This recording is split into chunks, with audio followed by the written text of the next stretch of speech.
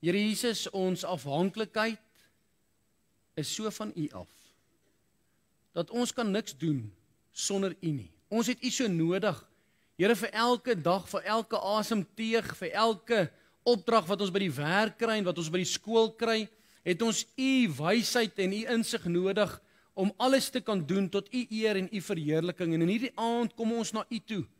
En ons wil regtig vir U kom vra dat U op 'n wonderlike manier weer eens met ons sal kom praat. Maar ag Here, dat U nie net laat ons nie net sal oppervlakkig luister nie, maar dat ons hierdie woorde sal neem en dat dit sal diep insink in ons harte.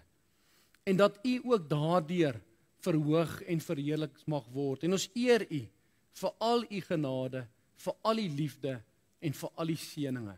En ons dank U daarvoor, vra ons, maak dit nou stil, dat ons kan hoor wat U vir ons wil sê. Amen. Nou vriende, ek gaan net 'n paar versies vir u lees, sommer net die eerste 3 versies. Ek gaan net die in rooi vir u lees en dan gaan ek ook net so 'n bietjie verder afgaan. Daar's ook net so 'n gedeeltjie wat ek wil lees vir u. Nou lees ek daarso saam Nehemia 9 vanaf vers 1 tot 3.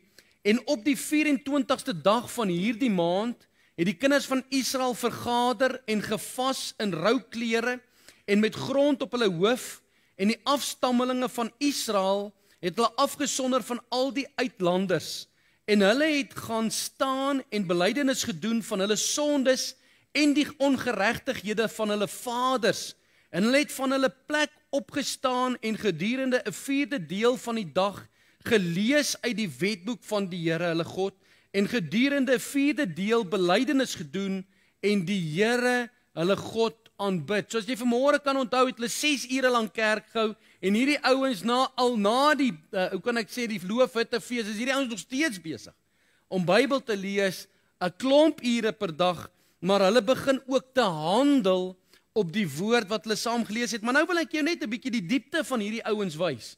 Die diepte wat hulle besef het. Nou kan jy verder gaan lees, hier verder kom 'n lofsang en ons gaan na die lofsang kyk en ek sal die teksverse so 'n bietjie vir julle wys. Dis hoekom ek dit nie lees nie. Maar dan kom hierdie volk ook en hulle kom roep tot die Here oor hulle ouers. En ons het dit hierso saam gelees. Hulle vra ook vergifnis vir die sondes van hulle ouers. Maar dan kom hulle ook en hierdie ouens het 'n diepte gehad net van hierdie paar dae wat hulle intens onder die woord van God is. Wat se geestelike belewenis hulle ervaar en ook wat se geestelike wysheid hulle kry. Hierso staan. Maar U is regverdig, vers 33 van Nehemia 9. Maar U is regverdig in alles wat oor ons gekom het. Want U het getrou gehandel, maar ons het goddeloos gehandel.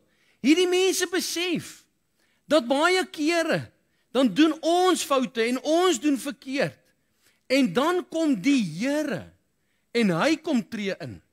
En hy kom bring ongemaklike dinge oor jou lewe. Hy kom bring, kom ons sê, teëspoed oor jou lewe, sodat jy kan wakker skrik, sodat jy kan regkom. En hierdie ouens het besef, dit is nie net omdat die koning van Babel so net sterk was en hy nou gekom het en hulle oorrompel nie. Hulle besef God het hom sterk gemaak. Hulle besef die Here het ingetree om hulle te kom wakker skud, dat hulle kan besef wat regtig aan die gang is. En nou lees ek vers 34 tot 35 ook sommer net so saam. En ons konings, ons owerstes, ons priesters en ons vaders het u wet nie volbring en na die gebooie en die getuienisse waarmee u hulle gewaarsku het, nie geluister nie, en hulle het in hulle koninkryk en by u 'n groot seën wat u hulle geskenk het, en in die wye en vet land wat u aan hulle oorgegee het, u nie gedien nie, en hulle nie van hulle verkeerde handelinge bekeer nie. So die Here kan met 'n ou hart praat, jong.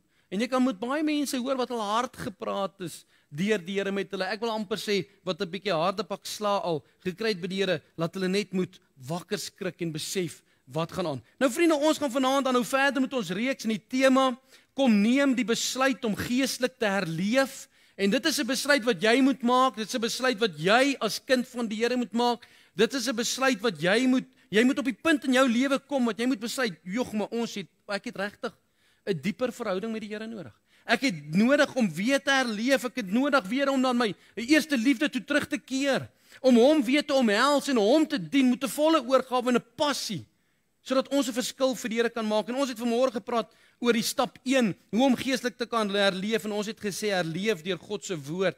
En vanaand praat ons dan oor stap 2, herleef deur die Here te soek. Het jy al partykeer in 'n groep gestaan by mense, en dan praat daar iemand oor hulle stilte tyd. En dan vertel hulle jou van hulle stilte tyd, hoe wonderlik was hulle stilte tyd, hoe geseënd was dit, hoe God hulle ontmoet het, en hoe hulle net daaruit verkoop gestap het, en geseënd daaruit gestap het, en wat dit nie vir hulle beteken het, en vir die mense en hulle gesin nie. En dan luister jy hierdie mense, en dan dink jy, jemmeltjie, hulle praat dan maar van wille goed wat ek nou al vir jare nog nooit beleef het nie, goed wat ek nie ervaar nie, goed wat ek nie mee deel het nie, en baie van ons voel so. Ons stilte tyd is dood. Ons onthou nie wat ons gelees het nie. Ons onthou ook nie wat ons gebid het nie. Partykeer bid ons, dan raak ons aan die slaap. Partykeer lees ons, dan word ons aan die slaap. Ons stilte tyd is net nie so besonders soos ander nie. En ek wil jou net 'n bietjie vat. Wat kan 'n diepe hoe kan ek sê, infokusing op die skrif vir 'n ou bring? Wat het dit bewerkstellig in hierdie mense se harte? Nou voor ek daarby begin, laat ek nou eers my preek inlei. Die gedagte gaan oor herlewing. En vriende, ek en jy vanaand, en ek het vanoggend gesê, moet besef dat herlewing moet by die kinders van die Here begin. Ons lewe in Suid-Afrika, en as jy gaan loop op die straat en jy vra vir die mense, wat is hulle, wat glo hulle in Suid-Afrika, dan sal 90% seker vir jou sê hulle is Christene. En ons leef vanaand, sal hulle sê, in 'n Christenland. Maar ons weet dis nie die waarheid nie. Ons weet die mense is geestelik dood. Ons weet hulle dien nie die Here nie. Ons weet hulle gebruik die Here vir 'n spaarwiel, maar hulle kom nooit by God uit om werklik te breek en hom te dien met 'n volle oorgawe nie. En dit is hoekom dit nou weer terugkom, die verantwoordelikheid, die onus op my en op jou as kinders van die Here. Ons moet nie synig wees met God nie. Ons moet nie synig wees met sy woord, en ons moet definitief nie synig wees met sy kerk nie. Nooi mense kerk toe, praat met mense oor die Here, bid vir mense se redding, bid vir herlewing in jou eie lewe, en dat dit kan aansteek na ander mense toe, sodat mense ook nader aan die Here kan kom. Ons leef in 'n wonderlike tyd, en ons is in 'n wonderlike kerk, het ek al gesê, met 'n wonderlike boodskap. Maar jy weet, die gevaar van ons wonderlike boodskap en die boodskap van die wederkoms van Jesus Christus, is die feit dat ons as kinders van die Here sit nou agteroor op die bank, en ons wag nou net vir die wegraap. Maar ons vergeet dat die Onse Vader sê, laat U wil geskied in die hemele, net so ook op die aarde. Daar's 'n koninkryk van God wat gebou moet word op aarde. Daar's siele wat gered moet word. Daar's mense wat ingebring moet word. Daar's mense wat deur my en jou genooi moet word. Ons sien die mense is bandeloos. Ons sien die mense is kerkloos. En vriende, is ons verantwoordelikheid. As jou bure nie wil kerk toe kom, jy vat hulle kinders kerk toe. Nooi die mense saam met jou werk. Luister 'n bietjie na gesprekke, hoe mense hopeloos is, hoe mense moedeloos is. En jy weet, wat is die antwoord? Dis die kerk, die woord van die Here. En hulle moet net onder die geklank kom. So ek en jy moet ophou met hierdie synigheid. Ons moet nie wag op die muur wees. Ons moet waarsku, ons moet nooi, ons moet vertel, maar ons moet ook uitleef. En vriende, dit is so belangrik dat ek en jy sal besef dat ons geestelike lewe moet uitleef, oral waar ons beweeg, of dit nou by die werk is, by die skool is, op die golfbaan en of ons visvang, moet ons geestelike lewe uitleef, sodat dit ander kan aansteek, sodat ander net opgewonde kan raak, net kan sien, hoorie maar daar's iets anders, daar's 'n lewe, daar's 'n dieper lewe, daar's 'n dieper vrede, daar's 'n dieper vreugde, dit wat net deur die Heilige Gees aangesteek kan word. Dit is waarby ons moet uitkom, dit is wat ons vir mense moet wys. Wanneer laas was ons opgewonde oor die Here? Ons word nie meer opgewonde oor die Here nie. Ons word nie meer opgewonde oor sy woord nie, en die rede maar net daarvoor is, ons lees nie meer sy woord nie, maar hoe meer jy dieper in die woord ingaan, is daar goeders nie, wat ons nie eers heeltemal verstaan nie. Maar as ons net 'n klein skreefie van dit kry, maak dit 'n ou so opgewonde. En ons sien jy hoe gebeur dit, en hoe die Bybel dit al van jare af leer, en hoe hierdie goeders eintlik saam smelt, selfs in vandag, en wat tekens van die tye uitmaak, dat die Here Jesus se koms voor die deur is. So die gedagte is herlewing, en ek en jy moet daarby uitkom, sodat ons so kan herleef. Maar kom ons gaan na dit wat hierdie volk se herlewing, dit wat hulle ervaar het, hierdie 30 tot 50.000 mense wat daar by die waterpoort gaan staan het op die plein, om te luister hoe Esra die woord leef. Kom ons kyk net 'n bietjie, hoe hierdie ouens herleef, en hoe geestelik, hoe kan ek sê, hoe 'n geestelike ondervinding hulle gekry het, toe hulle met die woord van die Here besig was. En ons kom by die eerste gedagtetjie, soek die Here deur opregte belydenis van sondes. Dis die eerste stap wat hierdie ouens gedoen het. Ons het vanoggend gesê, hulle het na die woord van God geluister, en toe het hulle gehoorsaam geraak aan die praktiese praktyke wat hulle gedoen het, moes doen as volk, gehoorsaam aan die verskillende feeste, en dit wat hulle moes gedoen het. Maar nou kom hulle by die verdere stap, en hulle soek die Here, deur opregte belydenis van sonde, want hulle hoor wat hy vir hulle doen, en hulle kyk na hulle eie lewe, hulle kyk na hulle geskiedenis, en sien hoe swak voorbeeld die volk was, en hulle ouers was, en hoe hulle gesondig het, en nou roep hulle tot die Here, en dan lees ons net weer vers 1 tot 3, en op die 24ste dag van hierdie maand, het die kinders van Israel vergader, en gevas in rouklere, en met grond op hulle hoof, en die afstammelinge van Israel het hulle afgesonder van al die uitlanders, en hulle het gaan staan en belydenis gedoen van hulle sondes en die ongeregtigheid van hulle vaders, en hulle het van hulle plek opgestaan en gedurende die 4de deel van die dag gelees uit die wetboek van die Here, hulle God, en gedurende 'n 4de deel belydenis gedoen, en die Here, hulle God, aanbid. Ons sien duidelik dat hierdie volk, soos ek weer sê, 30.000 tot 50.000 mense, nie omgee oor wie gaan wat van my dink nie, maar in vernederigheid, en hulle self verneder voor die Here buig, en hulle sondes voor die Here noem, en dit bely voor God. Hulle onttrek hulle, sê die Bybel, van die afgodsaanbidders, van die heidene af, want hierdie ouens is nie gered nie. En hulle het gedeel met hierdie ongeredde ouens, en dis hoekom hulle vinnig afvallig geraak het. Maar nou bedoel hulle besigheid met die Here. Nou trek hulle weg van mense wat hulle aandag van God af kan trek, wat hulle aandag van die Here kan steel. En nou kom hulle, en hulle kom verneder hulle self. Hulle kom breek voor die Here. En hulle kom praat met die Here. Want hierdie ouens het 'n honger na God.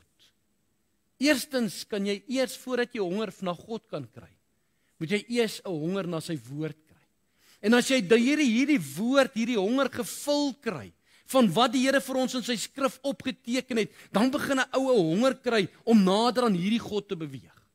En dit sluit natuurlik in om belydenis van sonde te doen, en ons gaan nou 'n bietjie oor dit praat, maar vriende, ek wil jou aanmoedig soos vanoggend.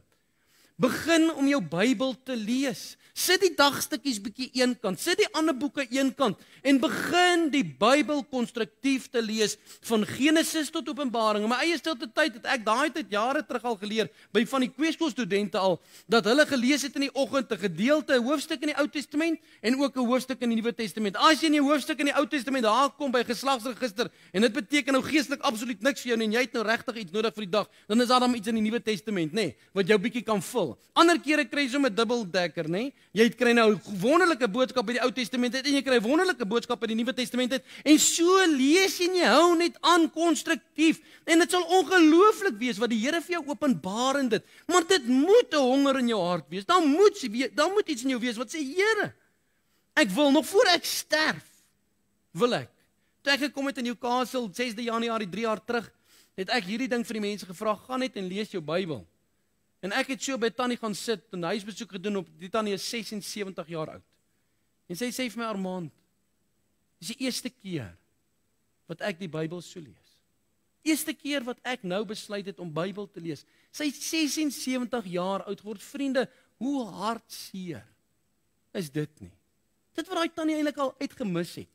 Moet haar kinderopvoeding, moet haar huwelik, die oom is al dood. Die kinders is al groot, hulle het al kinders, dan is al uit die huis uit. Hoeveel het sy nie gemis nie? Hoeveel het ek en jy nie mis as ons dit nie doen nie? En daarom moet ons hierdie honger na die woord kry. En soos ek jou sê, as jy die honger na die woord het, gaan jy honger na God kry en dit gaan gevul word. Die Here gaan hom aan jou openbaar en hy gaan jou seën vir dit wat jy doen. En ek sê hierso, as jy die woord lees, vriende, dan kan jou hart nie anders as om geroer te word nie. Die engel sê, jou hart, jy word gestuur, nê? Hy word geroer hier aan die binnekant. Jy kan nie normaal bly, as jy weet wie is God, en wat hy vir jou kom sê nie. En so is die woord so nodig, want die woord is kragtig, het ek gesê, en volgende daar so in die saal gepraat, ons het groot geword, en is geleer by die kweekskool, die woord is soos 'n leeu in 'n hok. Al wat jy moet doen is jy moet net die hok oopmaak, die leeu byt self, want dit is sy natuur, en dis wat die woord doen. En die woord kan verandering bring vir alle mense. Maar daar is 'n getuienis en ek glo baie van julle ken dit van die ouens wat so Bybels uitgedeel het by die tronk en die ou wat daar in die sel sit, hy het sy Nuwe Testament gekry. En nou vertel ouens nou vir my, ek weet hoe waar is dit nie, hulle sê die papiere van die Bybel en die papiere van skywe is dieselfde. Nou vang hy die Bybel, nou lees hy Matteus, dan lees hy die eerste hoofstuk van Matteus en as hom klaar gelees het, dan skeer hy met die Bybel en dan rol hy 'n sol en dan rook hy vir Matteus. En hy sê so het hy vir Matteus deurgerook, deurgelees en deurgerook. En so het hy na Markus toe gegaan, hy het Markus deurgelees en hy het Markus deurgerook. En toe het hy Lukas geslaan en hy het Lukas gelees en hy het Lukas gerook. Hy sê en toe hy by Johannes kom, toe rook Johannes hom. Toe kom hy tot bekering. Toe kom hy tot bekering. Want die woord van God, soos ek jou sê, is lewend. Moenie vir een oomblik dink daai boek is dood nie. En die wonderlike gedagte, ons het die outeur, ons as kinders van die Here in ons harte, die Heilige Gees. En hy kan hierdie boek vir jou net soveel lewendiger maak, soveel dieper vir jou uitdelf en omkeer, sodat jy net soveel meer kan verstaan. En dis waarby ons moet uitkom. Ons sien dat hierdie volk het na die woord van God geluister. En soos wat hulle 'n begeerte na God gehad het, het hulle tot beseffing gekom dat hulle kan nie in hulle toestand so na die Here toe gaan nie. Daarom het hulle besluit om te vas. En hulle het die God gesoek en in sak en as het hulle voor die Here gestaan in 'n rou gewaad en rou klere aangetree. En wanneer jy die Engels lees, dan kom jy agter dit praat van eintlik 'n sak wat hulle aangetree het. En hulle sê hierdie sak was van bokhare gemaak, hierdie rou klere oor hulle sonde, oor hulle bedroef is oor hulle sonde. En hierdie hare, as hulle hierdie harige sak aantrek, steek jou lyf. So dit steek jou lyf, is ongemaklik om die sak aan te trek. En dit is hoe dit is vir kinders van die Here. Kinders van die Here wat besig is met sonde. Vriende, is nie gemaklik met sonde nie. Jy kan nie gemaklik wees met sonde nie. Dit eet jou binneste op. Ou Dawid sê, hy sê my bene verteer die binne-in, binnekant van my, oor die sonde, oor die ongeregtigheid wat in my is. En so kan elke ware weergebore kind van die Here getuig vanaand. As ons aanjaag, voel jy hond. En dit is waarin jy vanaand moet toets. As jy besig is met sonde in jou lewe, en jy is happy daarin, en dit raak jou nie, dit pla jou nie, en jy is gemaklik met dit, wil ek vir jou sê, jy het 'n baie groter probleem as net om belydenis van jou sondes te doen. Jy moet by die kruis gaan kniel, en werklik die nuwe natuur ontvang, sodat jy werklik 'n kind van God kan word, sodat jy ongemaklik in jou liggaam kan voel, as gevolg van oor die sonde, wat jy besig is om te bedryf. Dis 'n toets. Kinders van die Here is nie gemaklik met sonde nie. Dit wat jy, hierdie uiterlike klere en die grond op die hoof wat hulle gegooi het, is 'n uiterlike teken van die gevoel wat hulle binne het. Hulle is stikkend binne, hulle is rou man, oor dit wat hulle gedoen het. En dit waarmee hulle besig is, en dit wat hulle voorouers gedoen het. En as hulle net hoor hoe God hulle op die hande gedra het, en hoe God meer vir hulle wou gedoen het. Maar die ouers wil nie. Hulle het die hele tyd hulle rug gedraai en nie gehoor nie. Ons sien dat hierdie mense het nie net in rou klere gestaan nie, maar het gevas. Om te vas voor die Here, te ontneem van voedsel, te ontneem van dit wat die liggaam nou nodig het, maar ingefokus te wees op die Here, vir sy genesing, vir sy saak, vir sy oplewing in die volk van die Here se harte, hierdie volk wat stikkend is, weggevoer in ballingskap, maar wat nou geestelik opgebou moet word. Hierdie volk het gevas en die Here geroep, Here, wil U nie net weer kom herstel nie? Wil U nie net weer ons as volk kom herstel, dat ons weer dit kan doen wat U plan vir ons is nie? En vriende, ek vra jou man net vanaand, en ek kan jou nie net vir julle vra nie, want ek wys maar die vingers na my toe ook. Wanneer laas het ons gevas? En ek vra jou hierdie ding, nie wanneer laas het jy gevas vir iemand in jou huis wat siek is, kanker het, of vir finansiële nood nie. Wanneer laas het ons gevas vir verlore siele, dat hulle gered moet word? Ouers huil. Hulle huil oor hulle kinders, hulle is stikkend oor hulle kinders, die kinders wil nie die Here dien nie. Maar ek het nog nooit van 'n pa gehoor, wat gesê het, hoorie, ek het gevas vir my seun en vir my dogter, dat hulle werklik met Jesus sal ontmoet nie. Ek het dit nog nie gehoor nie. Dit is maklik om te huil, en ek wil nou nie sê hulle huil is nou nie legit nie. Dit is. Maar hoekom? As hierdie siel vir jou so belangrik is dat jy daaroor wil huil, hoekom is dit nie so belangrik dat jy ontneem en in jou tyd wat jy moet gaan eet, een kant toe gaan in jou binnekamer en die Here gaan soek en die Here vertrou en te sê, Here, ek gaan nie hier weg voor U nie iets vir my kinders gedoen het. Voor U nie iets gedoen het vir my familie nie, vir die manne en die vrou wat saam met my werk nie. Ek en jy, as kind van die Here, ken hierdie goed, vriende. Ek vertel julle niks niets nie. Ons ken hierdie goed, maar wat gaan moet gebeur? Dat ons moet wakker skrik. Wat gaan moet gebeur? Dat ons op die punt moet kom om te besef, maar hoorie, ons kan meer doen. Ons kan in die stilte vas en bid en die Here soek. Maar voordat ons, ek sal nou daarby kom, voordat ons kan vas en bid, moet ons belydenis doen. Maar laat ek jou net vertel, hoekom hierdie volk ook voor God staan, in berou en belydenis en vas en bid. Want hulle het gehoor, watter plan God met hulle volk het. En ons weet vandag, dat die Jode is 'n uitverkore volk deur God. Sodat hierdie volk, dat die aarde en die wêreld se nasies geseën kan wees deur hierdie volk. En dit is oor verskillende beloftes wat God vir hulle gegee het. En die eerste ene is, hy het vir hulle natuurlik die belofte gegee van die beloofde land. Nou ons weet vandag dat ons, soos ek nou vanoggend gesê het, die hemel is ons beloofde land. Maar die tweede gedagte is dat die Here vir hulle belofte gegee het, dat daar weer 'n koning vir hulle sal sit op die troon van Dawid. En ons weet, dis die Messias. So die Here het hierdie volk in die lewe geroep, om aan die wêreld die Messias, die verlosser te bring, sodat ons gered kan word. Maar dan het die Here ook hierdie volk gered, en geroep en gebruik, sodat ons die woord kan ontvang. Ons lees hulle geskiedenis in die Ou Testament. Maar hierdie geskiedenis gaan oor na my en na jou toe in die Nuwe Testament, wat aan alle volke, alle tale en alle nasies gedeel word, sodat ons ook met hierdie God kan wandel. En dis wat ek en jy moet besef, dat ons moet by daai plek kom om te besef, wat het God vir ons gedoen? En hierdie volk het dit besef. Dis hoekom hulle voor die Here weer buig en sê, Here, ons wil net weer bruikbaar word vir U. Ons wil net weer iets vir U beteken vir U koninkryk. Maar soos ek gesê het, voordat jy kan kom vra, is daar eers die regte stappe van die belydenis. Die belydenis en die bekering. Nou wat bedoel ons daarmee? Belydenis en bekering van ons sondes. En nou wil ek jou dit ook maar weer vra, wanneer laas het ons regtig sonde bely? Wanneer laas het ons bekeer? Jy weet, ons mense en kinders van die Here is baie maklik om ons sondes te bely. Ons sê die hele tyd, Here, ag, ek het alweer vandag verloor daar in die kar vir die teks en ek het hom gevloek en ek het die middelvinger vir hom gegooi en ek vra, ag Here, vergeef my asseblief daarvan, amen. Dag, dan voel jy beter dan, nee. En dis mooi, dis reg. Maar môre, dan klap hy selfde taxi jou weer, hy druk jou van die pad af, hy's voor jou in, hy som hier oor die randsteen, jy's weer kwaad op die hoeter, vloek aan die kar, wys hom 'n middelvinger. Van môre aand, dan, ag Here, ek is so jammer, ek het daai ou gevloek en die middelvinger vir hom gewys. En so, oor môre aand is dit dieselfde. En daarom kan ons nie die hele tyd sê, Here, vergewe ons nie, maar ons moet ook sê, Here, verlos ons.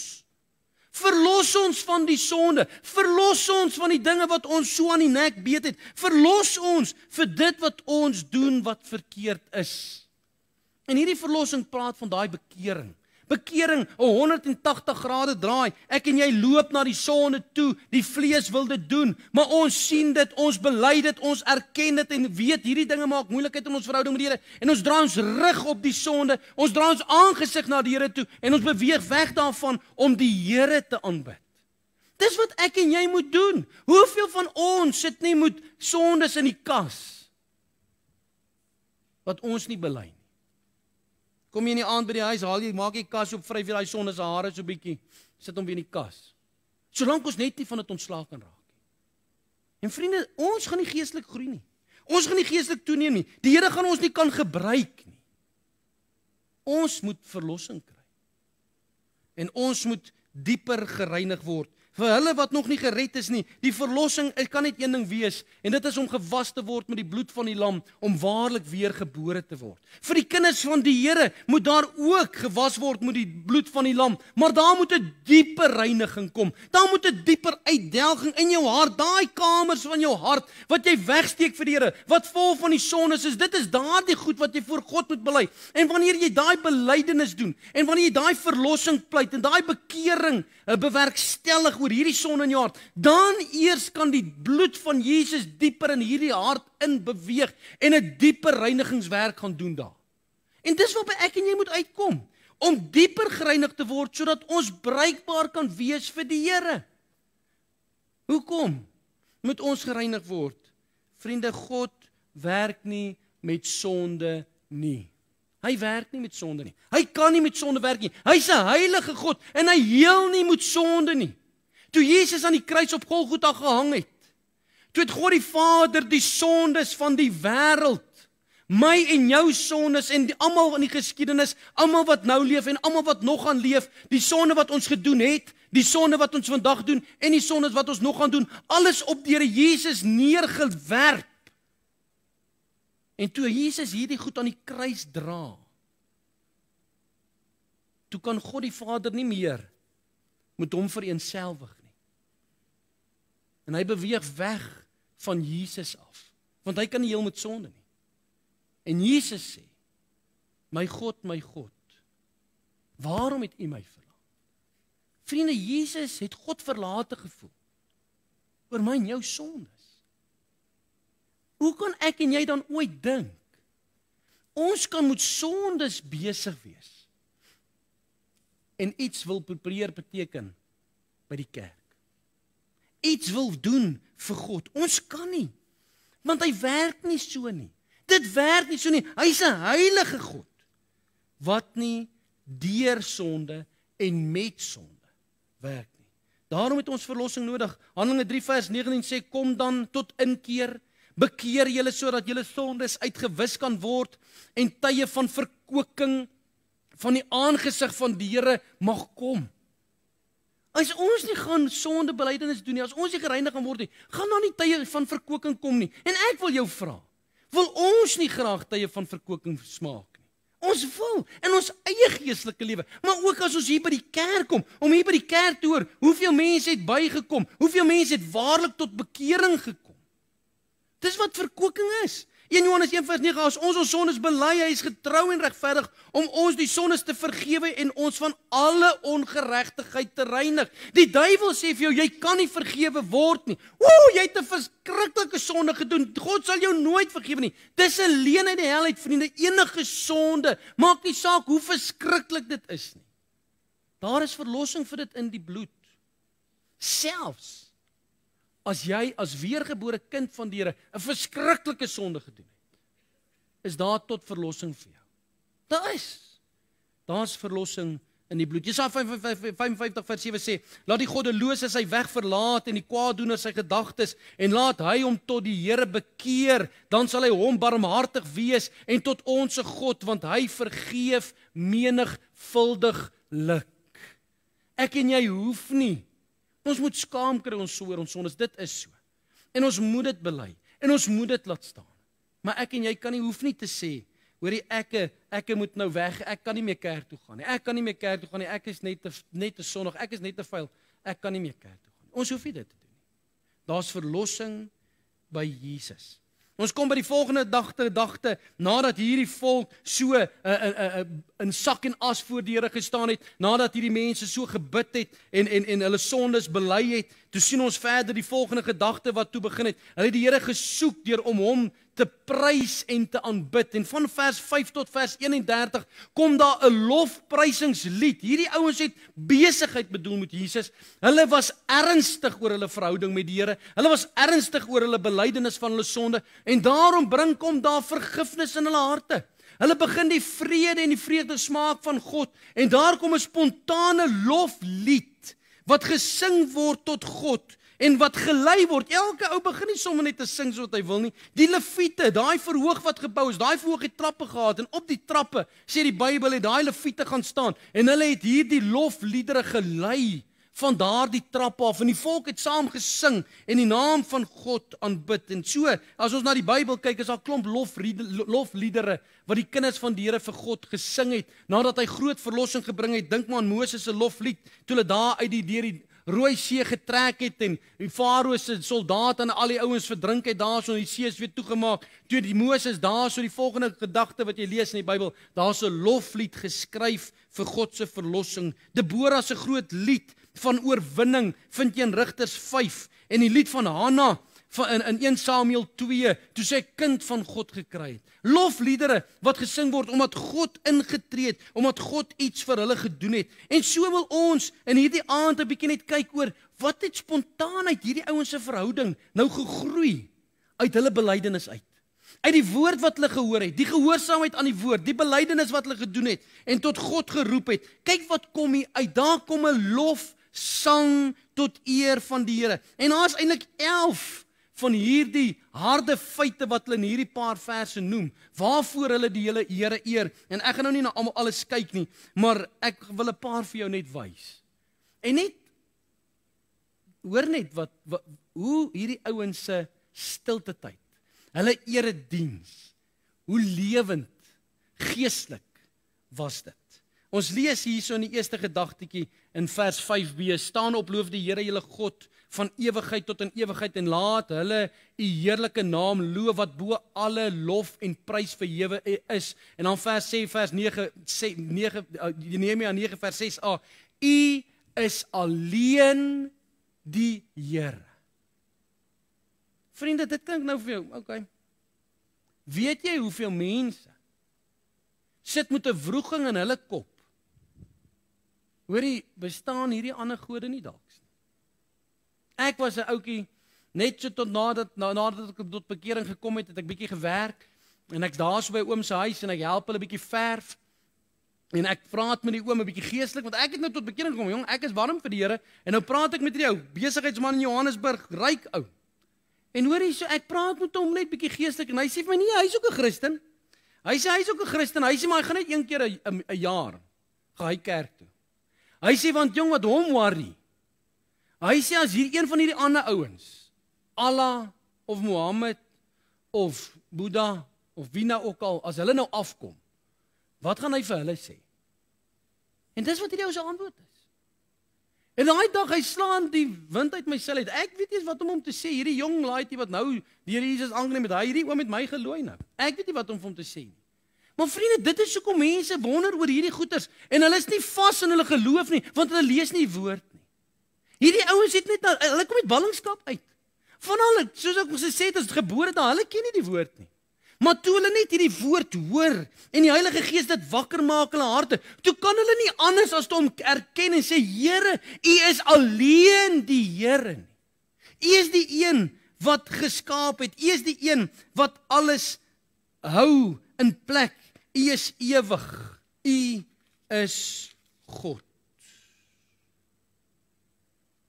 En so begin hierdie mense die Here te eer vir dit wie hy is en wat hy doen. 1 Timoteus 2 vers 5 tot en 6 sê, want daar is een God en een middelaar tussen God en die mens Christus Jesus, wat homself gegee het as 'n losprys vir almal, as die getuienis op die regte tyd. Vriende, ek wil jou gerus stel. Daar's net een ware God. En hierdie een ware God het my en jou geskape na sy beeld. Hy het gesien hoe ons deur die sonde val van hom weggeskeer word. Maar hy self die een wat die verlossing bewerkstellig het. Want hy het 'n prys wat vir hom alleen tevrede sal stel, en dit is die bloed van die onskuldige. En daarom het hy sy eie seun voorsien. En daardie bloed wat nie deur die sonde korrup gemaak is nie, maar daardie bloed, die verlossingsbloed van Jesus wat op die kruis van Golgotha gevloei het vir my en vir jou, dis daardie bloed wat God die Vader tevrede stel, sodat die ongeredde, die een wat vyand van God is, nader aan hom kan kom, want die bloed is voldoende. Hy is God, daar's net een en dit is hy. Hulle het die Here geëer, hierdie volk verder, toe hulle na dit gehoor het, wat Esra vir hulle gelees het, oor dit wat Moses geskryf het, dat hy die skepper is. Hy sê daar so in Nehemia 9 vers 6b, U het die hemel, die hoogte hemel en al die leerskare gemaak, die aarde en alles wat daarop is, die see en alles wat daarin is, en U hou dit alles in die lewe, en die leer van die hemel buig hulle voor U neer. Waar kom jy vandaan? Kom jy van die Big Bang af? Was jy maar wat amoebaitjie, eensellige wesietjie, toe skop jy hier en toe kom maar 'n vinger uit. Toe skop jy weer, toe kom maar 'n vlekkie uit en toe is jy 'n visie of 'n voeltjie en toe word jy mens. Vriende, dis mense wat nie die woord lees nie. Dis mense, die wetenskaplikes wat in totale oppositie teenoor God se woord is, wat hierdie goed glo. Hierdie volk het net gaan staan vir 6 ure 'n dag en die woord van die Here gehoor. En hulle het hom geëer vir sy skepping. Maar nie net dat hy geskep het nie, maar dat hy dit in stand hou elke dag. Ons is op pad na 8 biljoen mense op hierdie aarde toe en daar is 'n lot wat honger kry, maar almal eet iets elke dag. En dis net die Here wat dit kan doen. Want hy voorsien en hy sorg en hy hou alles in beheer, want hy is in beheer. En hierdie volk besef dit, uit hulle diepe aanbidding, besef hulle net tot hierdie goeders en hulle bring 'n lofsang tot die Here en hulle roep hom en hulle eer hom, vir hom, vir dit wat hy gedoen het. Genesis 1 vers 1, in die begin het God die hemel en die aarde geskape. Hulle het die Here geëer, omdat hy Abraham geroep het, vir so 'n wonderlike saak. Hoor net hierdie woorde, Nehemia 9 vers 7 tot 8. U is die Here, die God wat Abraham uitverkies het en hom uit Ur van die Galdeërs uitgelei het en sy naam tot Abraham gemaak het. En u het sy hart getrou bevind voor die aangesig en u het met hom die verbond gesluit om die land te gee van die Kanaaniete, die Hetiete, die Amoriete, Ferisiete, Jebusiete, Girgasiete, om dit aan sy nageslag te gee. En u het u woorde vervul, want u is regverdig. Nou kan ons weer een sê, hierdie ouens is bly oor Abraham. Nou ons is ook bly dat hulle bly is oor Abraham, maar wat beteken dit? As jy die Bybel lees, dan lees ons hoe wonderlik God met Abraham ontmoet het. Onthou, Abraham se ouers was maanaanbidders. Hulle was nie sonaanbidders nie, hulle het die maan aanbid. Hulle was ouens wat in die donker geloop het. Hulle het die maan aanbid. En uit hierdie agtergrond van maanaanbidders kom openbaar God die Vader homself aan Abraham. Maar weet jy wat kom doen God nog? Hy kom wys vir Abraham sy verlossingsplan van die wêreld. Onthou die Ou Testamentiese gelowiges. Hulle het vorentoe gekyk na Jesus se kruisdood. Hulle is gered in die Ou Testament op wat Jesus aan die kruis gedoen het. Ons kyk vandag in die Nuwe Testament terug na wat hy gedoen het. En toe God die Vader hierdie plan van hom aan Abraham openbaar, toe glo hy dit. Toe neem Abraham Jesus aan as sy persoonlike saligmaker en verlosser. En die Bybel sê, dis hom tot geregtigheid gereken. Hy is die eerste wat hierdie wonderlike voorreg gehad het, dat God hom so kan openbaar het. Hy het dit nou gedoen aan die mense nog voor die tyd ook. Maar daar is 'n spesiale verbond met hom gesluit. Romeine 4 vers 3 sê, want wat sê die skrif? Abraham het in God geglo, en dit is hom tot geregtigheid gereken. En hulle noem vandag elkeen wat gelowig word, is kinders van Abraham.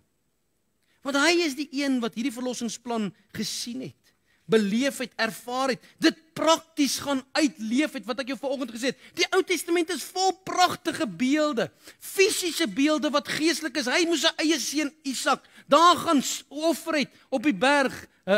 Nou vergeet ek die berg se naam. Maar dit is presies dieselfde berg waar Jesus gesterf het op Golgotha. Selfde plek.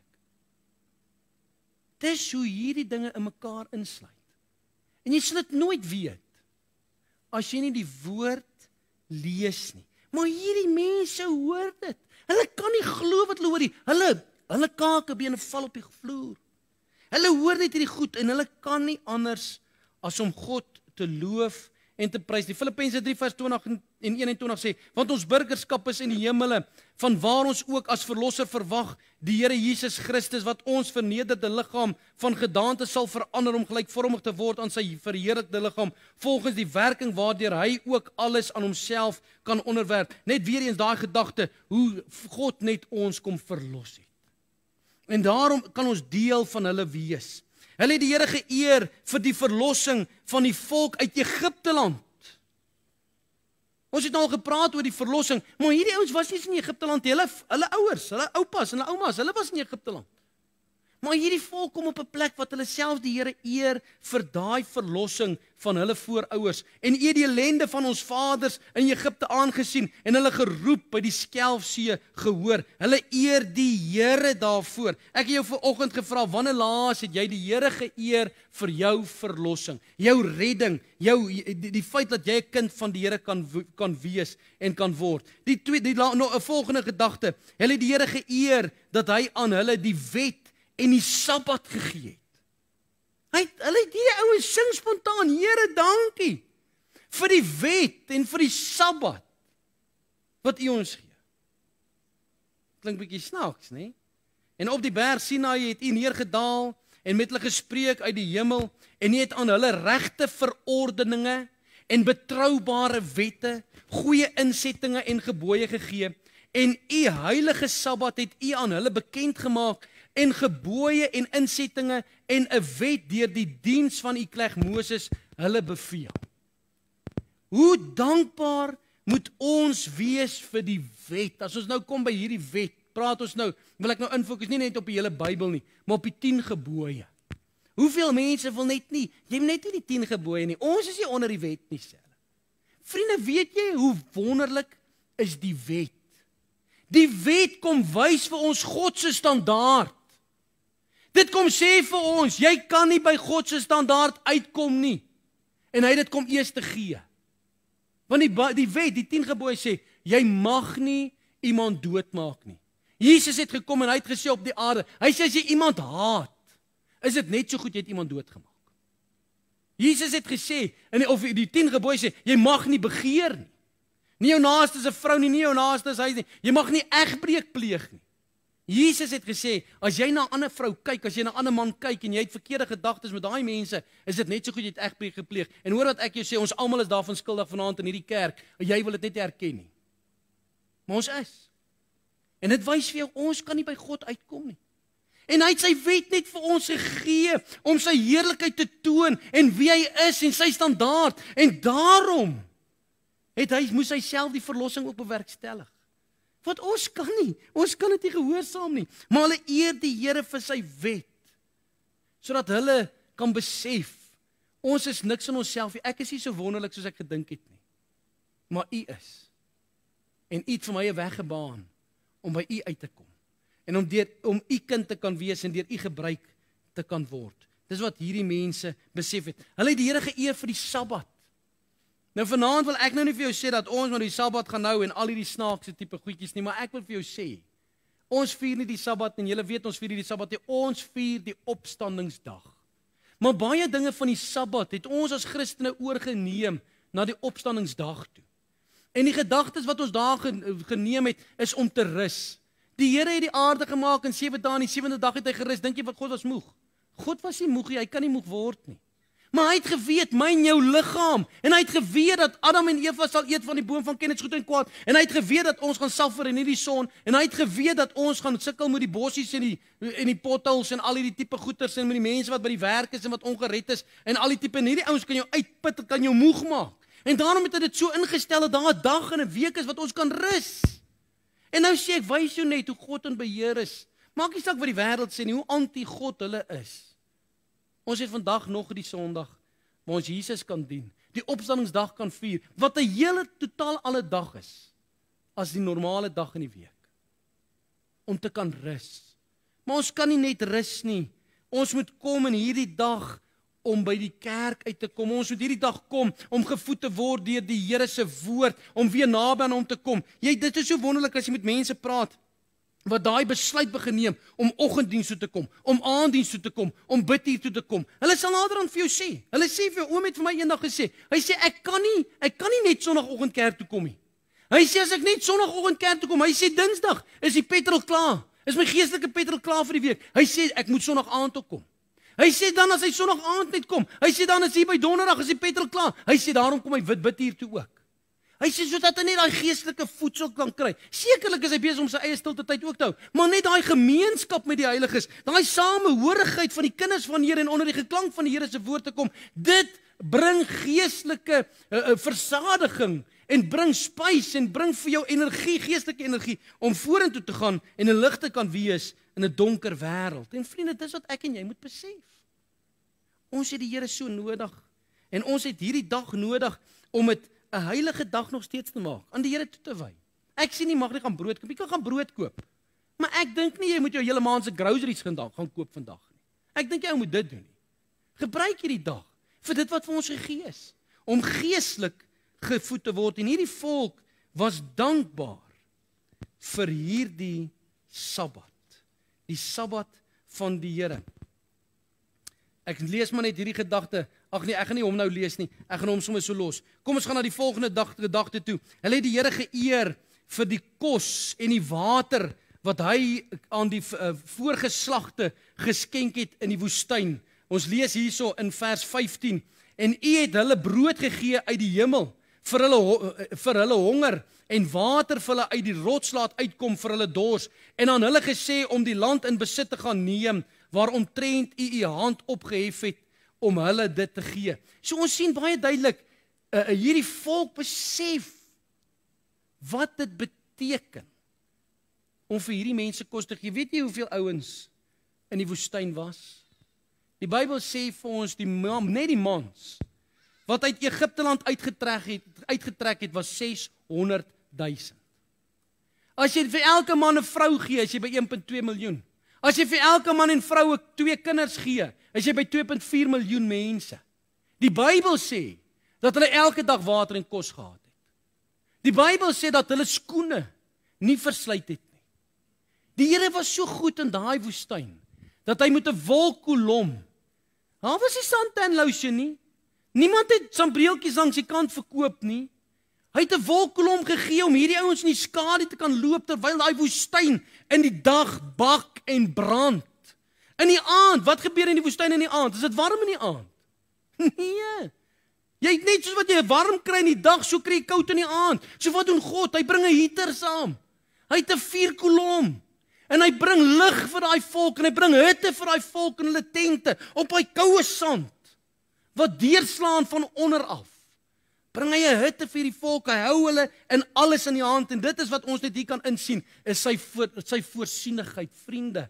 Hy voorsien vir alles, vir die kos, vir die lewensmiddels, vir alles het die Here vir hierdie mense voorsien. Filippense 4 vers 19 sê hierdie woorde, en my God sal elke behoefte van julle vervul na sy rykdom en heerlikheid deur Christus Jesus. Matteus 6 vers 33, maar soek eers die koninkryk van God en sy geregtigheid en al hierdie dinge sal vir jou bygevoeg word. Hierdie teksvers is so wonderlike teksvers om te besef, dat as jy op skool is, jy weet, dan vra mense vir jou, wat wil jy word? Ons het nie idee wat ons wil word nie. Toe hulle my gevra het op skool, wat wil ek word, terwyl ek sê, ek wil miljonair geword het. Ek het nie geweet 'n miljonair gaan in 2023 niks beteken nie. Ek wil 'n biljonair geword het, moes ek gesê. Maar ek het nie geweet wat ek wil doen nie. Maar deur die Here se genade het hy my siel kom red. En toe my siel kom red, toe trek hy sommer die paaie ook reg vir my lewe. En dit is wat elkeen van ons moet besef, en selfs ons jong mense, hulle wat op skool nog sit, soek net eers die Here. En hy gaan jou betrekking, jou beroep vir jou gee, hy gaan jou lewensmaat vir jou gee, hy sal alles vir jou uitwerk. Maar ons wil eers op ou dag gaan die Here soek, en eers hierso op jong dag ons eie ding trek. En dis hoekom alles misluk. Die teksvers is daar, die woord is daar, ons moet die woord lees en dit memoriseer in ons harte bære, sodat ons dit nie vergeet nie en die Here so kan dien. Ons moet die Here so dien. Hulle het die Here geëer, omdat hy hulle sondes vergewe het. Ons het dit nou gelees, maar dit was hulle ouers se sondes, maar hulle naamlik ons vaders, hier praat van die vaders, het vermetel gehandel en hulle nek verhard en nie na die gebooie geluister nie. En vriende, al wat ek hier wil sê is, ons moet nooit vergeet van waaraf ons kom nie. Ons moet nooit vergeet van dit wat Jesus vir ons gedoen het by ons verlossing nie, want as jy dit vergeet, dan raak jy ongehoorsaam aan die Here. Moet nie jou redding vergeet nie, want jy gaan ongehoorsaam aan die Here raak. Ons sien hierso die volgende gedagtetjie, hulle het die Here geëer vir die oorwinning wat hy geskenk het om die vyande in die beloofde land te verslaan en met die banvloek te tref. Toe hulle daar so by Jerigo kom en hulle daar maar die stad loop, het hierdie stad se mure ingesink en die grond in weggesak en hulle het hierdie stad getref en hulle daai mense doodgemaak en hulle het hulle besittings ingeneem. En so het ons nou gelees dat die Here van Abraham die beloofde land gegee het van hierdie ander klomp ouens wat was hulle land gewees. En God het hierdie land vir hulle gegee en toe hierdie mense in daai beloofde land inkom, dan sê die Bybel, hulle sal in huise woon wat hulle nie self gebou het nie. Hulle sal eiendom besit wat hulle nie self opgerig het en opgebou het nie, maar God gee dit vir hierdie mense. En so besef hierdie ouens net hoe die Here vir hulle voorsien het in die beloofde land en vir hulle ook so dan alles gegee het. En ek wil maar net een ding sê, vriende, baie ouens sal nou sê, nee maar, dit is ook nou nie mooi nie, alle ouens in die beloofde land, hulle het nie kans gekry nie. Jy weet, daar's baie mense in die Ou Testament wat glad nie deel van die volk van die Here was nie. Maar hulle het 'n besluit gemaak om ook die Here aan te neem as hulle persoonlike saligmaker en hulle het gered geword. Ons dink aan Rahab, daai sleg vrou wat die rooi tou daar by Jerigo moes uitgehang het. Daai vrou het gered geword. Sy is deel van die stamboom van Jesus Christus. So daar's verlossing vir almal. Daar's nie net verlossing vir sekere mense nie. Almal wat kom, sê die Bybel, kan kom neem, water, melk, verniet en kom drink, sê die Bybel. Daar's vir enige ou verlossing in Christus. Maar hier is nog 'n wonderlike ander gedagte. Hulle het die Here geëer vir sy profete wat hulle gewaarsku het. Ons lees in Nehemia 9 vers 30 en U was baie jaar lank moedig oor hulle voorouers en het hulle gewaarsku deur die Gees, deur middel van die profete, maar hulle het geen gehoor gegee nie, daarom het U hulle oorgegee in die hand van die volke van die lande. Hierdie mense eer die Here vir die profete wat hulle ouers kom waarsku het. Ek dink jy weet hoe wonderlike voorreg, ek kom weer terug na die kerk toe. Ek kyk daar in die saal, die predikante se foto's wat al hier in hierdie gemeente bedien het, en ek dink aan predikante wat al oor die jare in die kerk gedien het. En ons moet nou niks van mense maak nie, maar het ons al die Here geëer, dat hy hierdie mense geroep het, en dat hierdie ouens getrou gebly het, en dat hulle so gewerk het aan die arbeidsveld, aan die akker van die Here. Het ons al die Here dankie gesê vir ons predikante wat vandag vir ons die woord bring, wat vir ons vandag die woord reg sny. Ons moet die Here dankie sê daarvoor. Vriende, Dominee Frik Lombard het eendag gesê, hy sê dit is maklik om 'n dominee te word. Hy sê dit is nie so maklik om een te bly nie. En dis die reine waarheid daar, dit kos 'n prys. Dit kos iets om daar te bly op die plek waar God jou kan gebruik. En baie van ons val uit. Baie. Maar ons moet op 'n plek kom waar ons net weer die Here dankie sê. Dankie vir die geestelike leiers, en terwyl ons kom by dankie vir die geestelike leiers, moet ons die Here vra, Here, terwyl ons dankie sê vir hulle wat nou vir ons voorgaan, bid ons nou alreeds vir die jong mense, sodat hulle tot bekering sal kom, dat hulle sal roep vir voltydse diens, sodat hulle kan kweeskool toe gaan, sodat hulle kan uitgaan en die evangelie kan verkondig. Weet jy dat daar gemeentes of kerke in ons land is wat 45 predikante tekort het in hulle denominasie? Hulle het nie predikante nie. Daar is nie. Daar's nie ouens wat studeer nie. Ons verantwoordelikheid as lidmate, as volwasse Christene is om die Here te dankie te sê vir hulle wat ons het, maar ook die Here te vertrou vir nuus om te kom en so die Here te dien. 1 Tessalonisense 5 vers 12 en 13 sê, maar ons vra julle broeders, erken die wat onder julle arbei en julle voorgangers in die Here is en julle vermaan en bewys hulle in liefde die hoogste agting ter wille van hulle werk, hou vrede onder mekaar.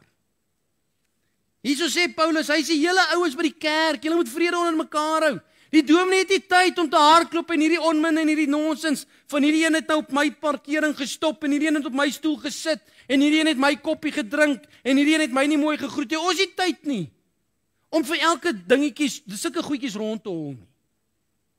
Hou vrede onder mekaar, sodat ons mekaar kan stig en hulle wat die woord bedien, die genoegsame tyd daar kan inspandeer om die gemeente geestelik op te bou. Dis wat Paulus noem. Ek moet jou een ding net sê van mense wat Bybel lees. Mense wat Bybel lees, het nie probleme nie. Daar kan probleme wees, maar dis weinig, baie min. Maar ouens wat nooit Bybel lees nie, hulle het baie probleme. Die dominee moet altyd by hulle wees. Hy moet altyd daar gaan draai, daar hulle nog 'n probleem. En dan het hulle nog 'n probleem. Maar ouens wat self die Bybel lees, hulle kry die antwoorde. Hulle kry die antwoorde. Hulle groei deur hulle probleme. Hulle vertrou die Here vir uitkoms en die Here doen dit. Maar hulle wat nie die Bybel lees nie, hulle moet die hele tyd gespoon-feed word. Is maar die ou se agterkom van mense. Die laaste gedagtetjie, pleit vir genade te midde van huidige moeilikheid en swaar kry. Ons sien duidelik, eerste was daar in sak en as, gerou, gevas, gebid, belydenis en bekering van hulle sondes het plaasgevind. Toe hulle daarmee klaar is en die vreugde gekry het van die Here, toe kom hulle by hierdie gedagte van 'n loflied tot God. En toe hulle klaar die Here geëer het vir wat hy doen en wat hy vir hulle voorgeslagte gedoen het, toe kom hulle eers by die pleit van genade, roep tot die Here vir die huidige toestand wat hulle daar beleef nou, uit ballingskap uit in die beloofde land, vir die toestand wat hulle nou beleef. Vriende, hoe bid ons? Ag Here, ons vra dat U asseblief vandag met ons sal wees met die kinders by die skool en dat U ons sal bewaar op die paaie en dat U ons vanaand sal veilig hou as ons slaapies. Amen. Dis hoe ons bid. Geen ander goed nie, net wie iets trek van God. Net wie iets bak kan staan. Dis 'n regte Suid-Afrikaanse mentaliteit wat baie Christene het. Dis net bak kan staan. Ons soek net. Here, U moet net staan. Vanaand as ons wil slaap, U moet net buite staan. U moet net die engele sê, hoor, jy staan net hier buitekant. Check net hierdie ouens terwyl hulle slaap. Maar ons kom nie by, Here, ons het U nodig dieper nie. Here, ons moet opgroei. Here, ons moet 'n voorbeeld wees. Here, ons moet volwasse wees. Here, ons het 'n verantwoordelikheid teenoor ander mense. Nee, ons kom nie by dit uit nie. Here, help net vir ons nou. Hierdie regte, selfgesentreerde eie ek gebede. Dis wat ons gebede is. En is dit nie tragies nie? Dit spreek van, daar's nie geestelike groei nie. Daar's nie 'n toename nie. Daar's nie 'n kontak met die woord nie. Toe hierdie ouens die kontak met die woord kry. Dis nog baie goeders wat eers prioriteit kry, voordat hulle by hulle eie behoeftes kom. Maar daar is tyd vir jou behoeftes. Daar is tyd. Vers 32 tot 37. Praat hierdie mense. En hier kan jy na 'n paar gedagtetjies kyk. Hulle pleit by die Here, want hulle sien dat hy 'n God is wat 'n verbond sluit met mense. En as hy 'n verbond gesluit het, dan laat vaar hy daai verbond nie. Hulle sê vir die Here, Here, ons weet ons voorouers, hulle het nie die verbond gehou nie, maar U is getrou en U hou die verbond en ons kom en ons roep tot U. Dink aan die verbond wat U gesluit het met Abraham. En vergeet ons nie in hierdie omstandighede waar ons sit, hier in die beloofde land nie. Hulle pleit by die Here dat hulle sy help met die druk wat hulle ervaar in die beloofde land. En ek gaan nou verduidelik die druk wat hulle ervaar het. Maar dit is van die koning van Persië se druk wat hulle ervaar, maar ook van God se hand wat op hulle rus. Hulle vra vir die Here, wil hy nie daar ook help? En daar kom vergewe, dat hulle as 'n volk weer kan nuut opstaan in die beloofde land nie. En dan sien ons verder dat hierdie volk ballinge uit ballingskap uitgekom het en hulle het daar in die beloofde land gewoon en hulle het weer ingetrek en hulle kon die lande bewerk het. Maar daar was 'n voorwaarde. Die koning van Persië het gesê, julle kan teruggaan na julle beloofde land toe, maar julle sal belasting betaal tot julle naar is. Julle sal gaan werk daar en dit wat julle opbrengs is sal na my toe kom. En so roep hulle tot die Here net en sê, Here, wil U nie vir ons verlossing in hierdie saak bring nie? Wil U nie vir ons verlossing in hierdie saak bring wat ons nou in hierdie beloofde land sit nie? Ons het nou die muur herbou. Ons gaan nog die huise herbou. Ons wil nou geestelik herbou word, maar daar is nog steeds 'n stremming op ons as volk, as uitverkore volk van U. In hierdie land wat U vir ons gegee het, 'n geskenk uit U hand uit. Ons moet nog steeds vir hierdie aanhouings werk. En ons roep tot U vir daardie verlossing. Ons mag die Here so vra dat Hy sal help. Dat Hy sal help met ons probleme, met ons behoeftes, met al die dinge wat ons nodig het. Maar let op, dat daar eers 'n belydenis is.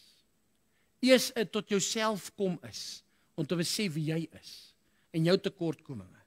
En dan kan ons die Here roep, en dan kan ons hom vra, om tot te verlos.